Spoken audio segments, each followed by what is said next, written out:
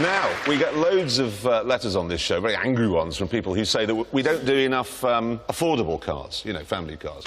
One particularly angry caller last week rang the BBC duty log saying we were a disgrace. Well, Mr Needham, check this out. That is the new Vauxhall Corsa. And moving on now. We've had a number of complaints about last week's show. People said it was cruel to blow up a cow. Well, I want to make it absolutely plain. Right now, no cow was hurt in the making of that film. Its death was instantaneous. Yeah. Immediate, wouldn't it, no? Right, next.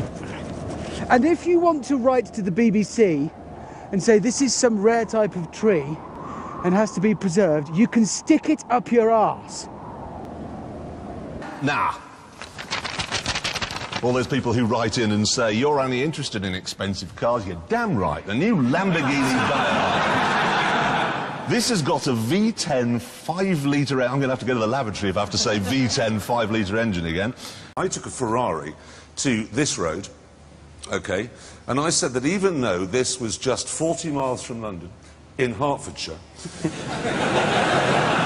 was no traffic at all, and you could still enjoy it in the Ferrari that I was using. Well, we have been inundated with complaints, and I do mean inundated. No, there have been a lot. A lot, and people were absolutely furious. How dare the BBC say this is Hertfordshire? It plainly isn't. Well, you're right. I admit it, and I apologise. That is not Hertfordshire. It's Buckinghamshire, actually. Nevertheless, well spotted, all of you, for seeing that. You were on the ball there. Hey, I'm sure a lot of you saw the Patagonia special, and I want to admit here and now, in front of everybody, I made a terrible, terrible mistake. Nobody knows I'm going to do this, not the producers, nobody. But I want to get it off my chest now. Right in the middle of the programme, I said that the condor is the largest flying bird in the world. It isn't. It's the wandering albatross, and I'm deeply, deeply sorry. Oh, well done for getting that off your chest. Well done. You feel better? It's nice to have it out in the open. I feel better. If you make a mistake, own up to it, move on. Fair enough. Right. Hey, now, talking of getting in touch, we had a number of people after last week's show got in touch to complain. They did. We had, well, I said something about a Muslim, OK? 2 complaints. You remember Jesus came last week? I talked to him. 3 complaints. We were slightly rude about caravans. Yeah, we sort of set one on fire a bit. 150 complaints. Seriously? 150, and lots of people are now demanding an apology. They are. So, we really are sorry, and we promise that we will, all 3 of us, never ever go caravanning again. No, no, no, no. I'm sorry we didn't burn more caravans. You're right, so am I. Yeah, that's true. Right. There's the... You know, we accidentally lit pipes last week. A bit. A hysterical woman who runs some hysterical organisation has got thin lips, the sort who take their own lunch to work. You know the sort? She got in touch and she pointed out, having demanded an apology from the BBC, she pointed out that you can't smoke anything now in the studio. Anything. It doesn't matter if it's herbal, it doesn't matter if it's tobacco, you're not allowed to... Which means it is now illegal to inhale the Mayor of London if he's on fire in here. Oh, that's blown it. Now, as you know, we get quite a few letters of complaint on Top Gear, and a lot of them are from communists and hippies, obviously, so we just ignore them. Anyway, look, last week, OK, we thought nobody would be watching because that epic tennis match was on, which... We were all watching. Which we were watching, yeah. Anyway, it turns out that one person was watching Top Gear, and boy, is he an eagle-eyed chap. Eagle-eyed chap isn't what you called him when his letter arrived, mate. No, I called him something smaller and fruitier than that. Nevertheless, he says, OK, he was watching the show and I was driving an Alfa Romeo along the road, and he says, and he hasn't just complained to the BBC, he's complained to the police about this, that I clipped a double white line. Well, here's the footage. I mean, it's... That bloke should have been at Wimbledon, actually, with those sort of crossing the white line spotting skills. Anyway, it does appear I'm banged to rights, and, you know, I think apologies where apologies are necessary. I'm very sorry. I shouldn't have done it. I'm normally very fastidious about that sort of thing, but there we are, a mistake. Good job I'm not a brain surgeon. What is interesting, however, is that the number of people who rang up and complained about me driving the Land Rover Discovery up a mountain is this long. That's a lot. That's how many people complained. The number of people who complained about us not wearing poppies? That's none. None at all. Not one. Right. So hang on, that means nobody bothered to complain that we haven't commemorated our fallen soldiers, the people who gave us freedom to do what we want, but then they write in to complain that you've, what, run over some moss? Yeah, or that's something. basically it. I've killed moss. It's a strange world we live in, isn't it? Really? Weirdest world in the world. In fact, I think I might drive up it again next week. Right, new. Now, the time has come, I fear. Lots of complaints after last week's programme. Internet kind of awash with hate, people demanding an apology, and I'm only too happy to give one. I am very sorry that I didn't put the GT2's time on the board. Really, I don't know what to say. We have more complaints. Actually, I want to, while we're on the subject of this, last week James did talk about touching people inappropriately, OK?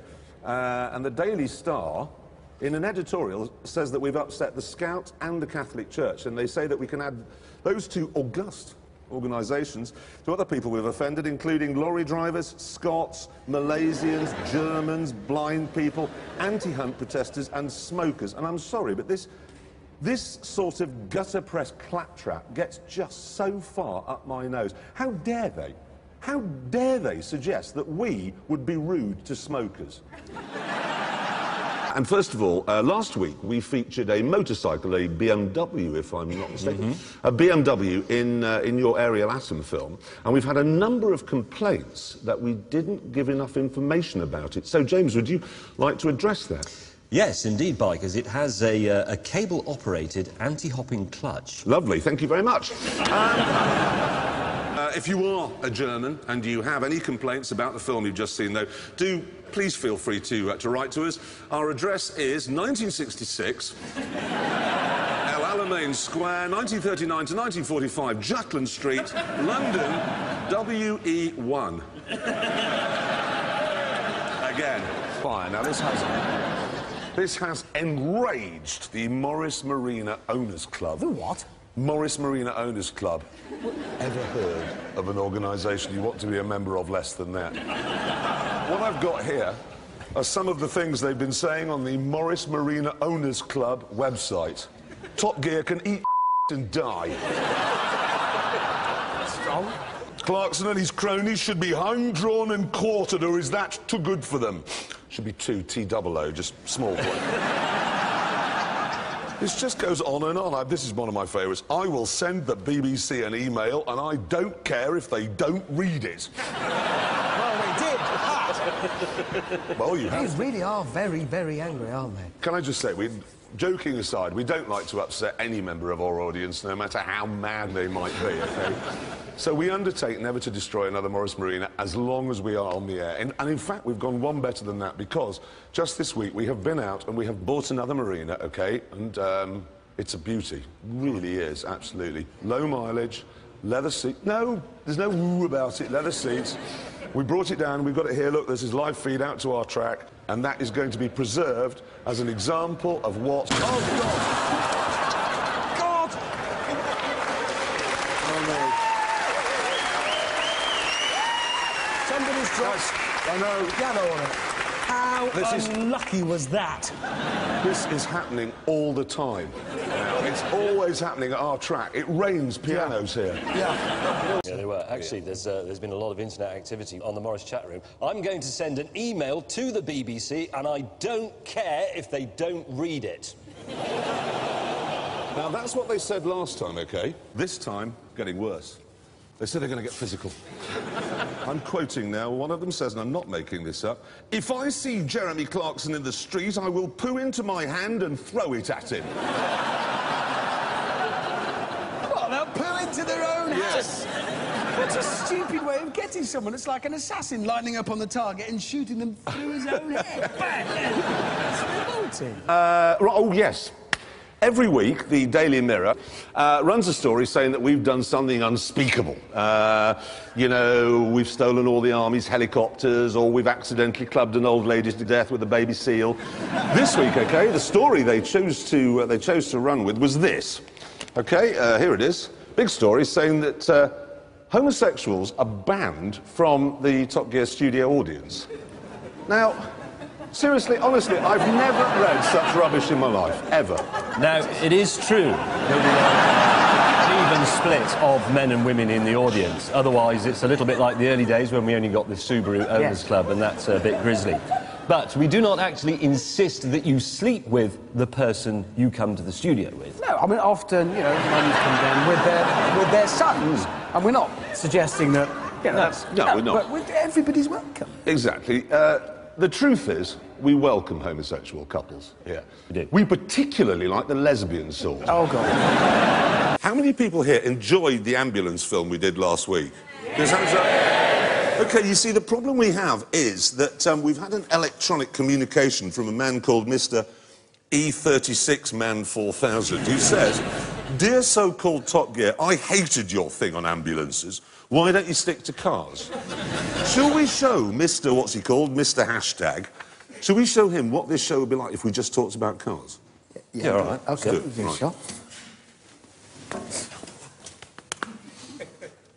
I tell you what I drove this week. Volkswagen Passat diesel. Did you? Surprisingly comfortable. I also drove an Audi TT, which is much nicer than you'd think. Actually, I've been driving the new Porsche 911 Turbo, which is very fast, but surprisingly quiet. Is it?